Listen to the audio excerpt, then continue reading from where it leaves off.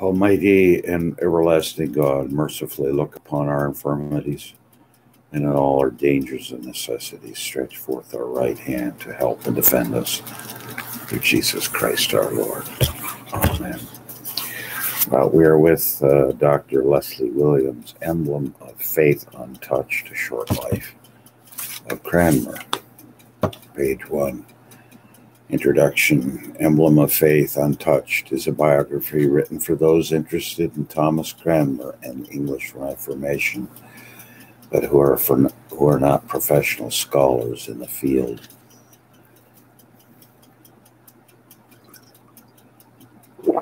MacCulloch's brilliant and in-depth study provides a compendium of information about Cranmer, addressing scholars' contradictions about Cranmer's life, motives, and personality, as well as his effect on the development of the Anglican Church. I'm deeply indebted to MacCulloch for providing such a comprehensive and factual study. This book is a text for seminarians, priests, and lay students of English history and theology, and of the development of the Anglican Episcopal Church. Though the book includes the theology and history of the period, it's primarily anecdotal in focus, telling the stories of Cranmer's life.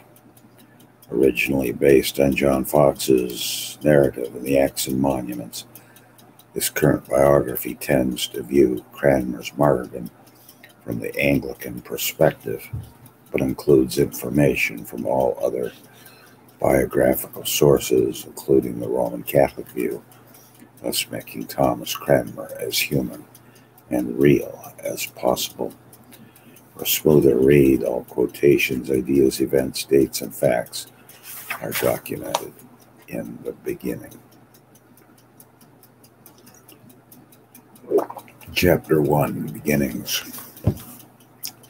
Grant to us, we beseech thee, the spirit to think and do always that which is rightful, that we, which cannot without thee, may be able to live according to thy will, through Jesus Christ our Lord. Chapter 1, The Beginnings. The quaint modern town of Aslockton lies on the edge of a fertile Vale of Belvoir in the Midlands of England, surrounded by farmland and patches of forest. According to current locals at the Crane-mer Arms pub, the village boasts a population of around 1,000 people, housing one of England's few remaining blacksmiths and farriers. Visitors can take hiking tours by the river along the same footpaths Thomas Cranmer himself walked 500 years ago. In 1500, the land was an ancient town, Aslockton in North Nottinghamshire looked much as it did when Robin Hood roamed and ruled in nearby Sherwood Forest 3 centuries earlier. In Cranmer's time, Major Oak, Robin Hood's legendary headquarters, still spread its majestic branches and birches, along with long, gangly silver trunks provided shade for emerald grass and winding footpaths. The remains of an old Norman moat and wattle castle with a moat had disintegrated into a mound, forming the gardens, the pleasure grounds of the Lord Private Manor, Thomas Cranmer Sr.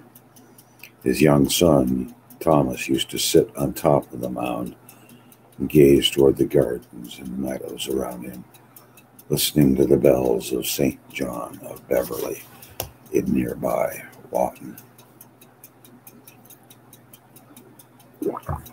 Thomas Cranmer Jr. was born on November 2, 1489, in Aslockton, an estate with a rich history, land that had been a Roman settlement belonging to King Edward until the Norman conquest of 1066. As recorded in the Domesday Book, William the Conqueror himself had given the estate to William de Ayncourt before the Battle of Hastings. One of the three original manors in the parish that came into the hands of the Aslockton family during Henry II's reign. Simon de Aslockton served as sheriff of Nottingham during 1260 and part of 1261. In 1460, Cranmer's grandfather Edmund married the last surviving heir, Isabella de Aslockton, and the estate with manor passed into the Cranmer hands. Located in the center of the village, the estate covered 500 to 600 acres, including meadows and forest lands.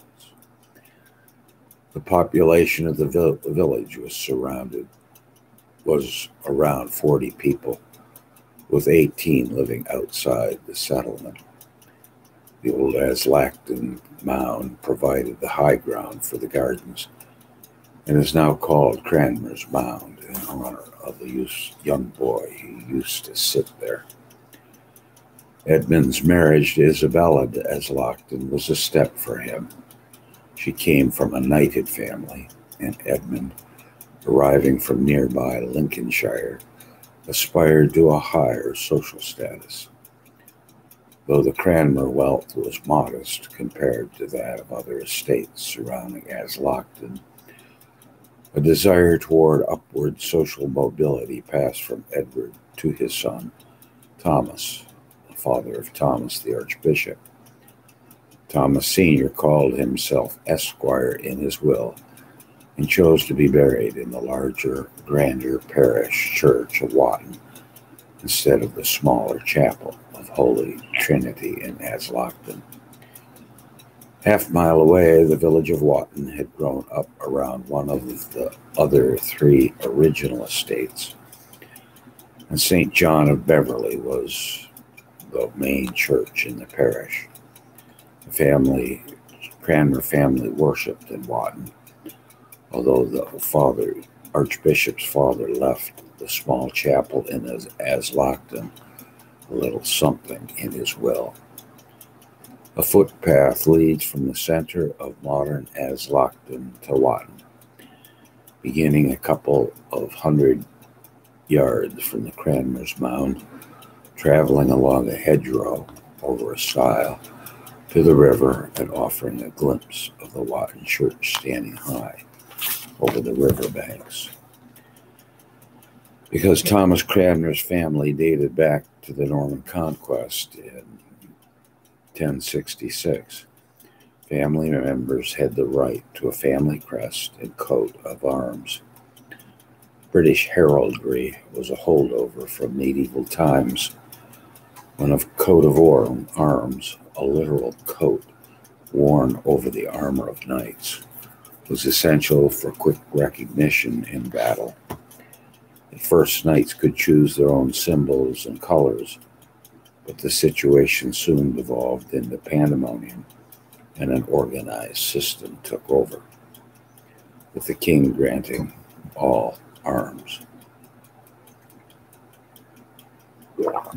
Families selected from two metals, gold and silver, and up to 7 colors with symbolic attachments: red for military strength, blue for loyalty, green for hope, black for grief or constancy, orange for ambition, maroon for patience in battle, and purple for royalty.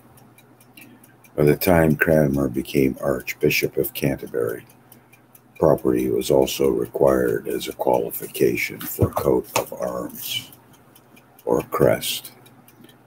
Though the need for instant battlefield identification had passed with the code of chivalry, the ancient custom appealed to those who wanted to be identified with social status. By 1501, Thomas Sr. had died, behind his wife, 3 sons, and leaving behind 3 sons and 4 daughters, who were faced with the issue of the tomb. grateful to have had the privilege of burial among glorious knights and clergy of old. The family didn't know how to compete with ornate tombs and effigies of the greater estates around them. They selected a simple, unextravagant limestone slab for Thomas and cut it with a life-size engraving of him in plain clothes, with long hair and a purse. At the same time, they included 2 crests on the family tomb: the family shield, a chevron with 3 cranes, a pun on the name Crane-mer, paired with the news-marked shield, aligning themselves in pride with ancient ancestry. Perhaps the mixed message on Thomas Sr.'s tomb represented the family's own mixed feeling about their place in society. They were an old family, yes, but with little wealth or distinction. When Thomas became archbishop, he designed his own shield in keeping with tradition. He changed his family's imagery from cranes to pelicans. According to legend, the pelicans shed their own blood to feed their young.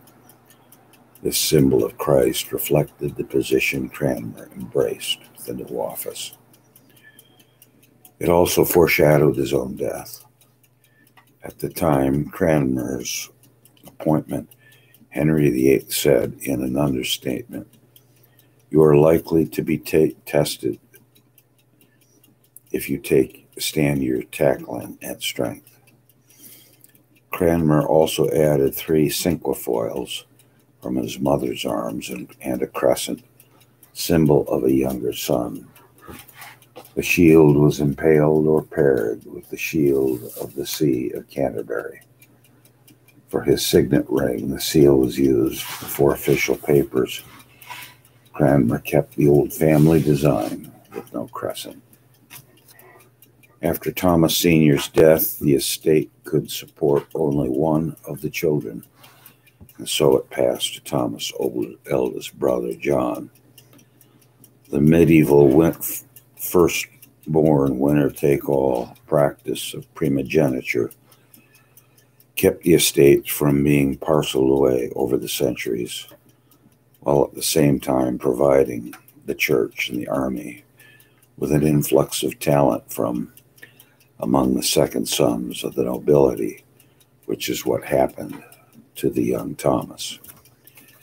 Before he died, Thomas Sr. felt it important to provide an education for both younger sons, Thomas and Edmund, so that they could enter the ranks of the clergy.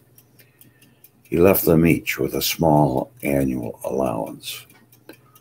A very young Thomas probably started at the local village school, then progressed to the grammar school, where he was beaten into quiet submission by a cruel schoolmaster, a quote-unquote rude parish clerk in that barbarous time, closed quote. The history of education is dotted with the image of young boys rapped on the knuckles, bullied by tyrannical teachers. And Cranmer's story seems to be one more case of an early lesson in survival. The story later told by Cranmer's secretary, that would be Ralph Maurice, addresses Cranmer's mild and unargumentative personality, suggesting this as a result of the cruel treatment at school. Cranmer grew into a timid man. Cranmer's schoolmaster so appalled, dulled, and daunted the tender and fine minds of his scholars that they ended up hating literature, losing both memory and natural audacity in the face of such treatment. While Thomas' father was still alive, he encouraged the young boy to pursue other pursuits than studying, raising him to be a proper English gentleman.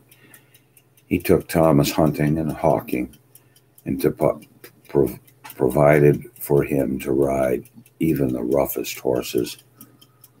This training stood Thomas in good stead when he became an archbishop. A good horseman, he could ride with the best, taking time on occasion to enjoy the recreational sports of hunting and hawking. He killed deer with a crossbow, even when his sight was failing. In 1503, at age 14, Cranmer went to Cambridge to study at Jesus College. The family decision to send him there must have been made in the face of social and family interests.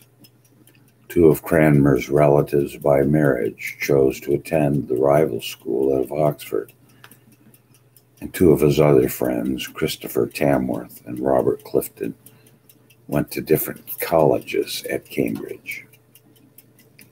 However, two of Cranmer's young contemporaries from Lincolnshire, Thomas Goodrich and John Whitwell, decided to attend Jesus College as well, which may have had a bearing on Cranmer's decision. Remaining lifelong friends, the three of them rose in the clergy ranks together, Goodrich becoming Bishop of Ely and Lord Chancellor, and Whitwell while serving as Cranmer's personal chaplain throughout his years as an archbishop. In the early 1500s, benefactors competed to establish new colleges in the two centers of learning, Oxford and Cambridge. In 1494 or 95, Lady Margaret Beaufort, mother of Henry VII, met with John Fisher, later Bishop of Rochester, over a meal. During that meal, she asked him to be her spiritual guide, and he convinced her to become involved in the future of Cambridge. Thus began a fruitful collaboration of the two benefactors. In 1496, the last of the nuns departed the Benedictine convent of St. Mary and St. Radegund, east of Cambridge. According to tradition, the nuns had gained a reputation for lascivious living. With a small endowment, the bishop established Jesus College on the convent's spacious grounds. The nuns' refectory became the college hall. The former prioress's lodging became the master lodge, and the Bishop of Ely modified and reduced the chapel in scale. By 1503, the year Thomas arrived at Cambridge, John Fisher had become vice-chancellor, and he and Lady Margaret were already set on a course to make Cambridge, including John College, a leader of all Northern Europe in humanistic learning. In Cranmer's first years at Jesus College, they financed the refurbishing and upgrading of the college. Lady Margaret made annual visits, and on her last one, she brought along her young son, King Henry VII, and her grandson, Prince Henry, to the university commencement with her. Cranmer began his studies for the Bachelor of Arts in 1503, moving from the Cranmer holdings in the Mound, where he used to gaze over the gardens on his family's estate, to Cambridge, living in the refurbished nuns' convent, surrounded by spacious grounds of field and forest. He was entering a new world and a changing one. Here ends chapter 1. Let us pray. Glory be to the Father, to the Son, and to the Holy Ghost, as it was in the beginning, is now, and ever shall be, world without end.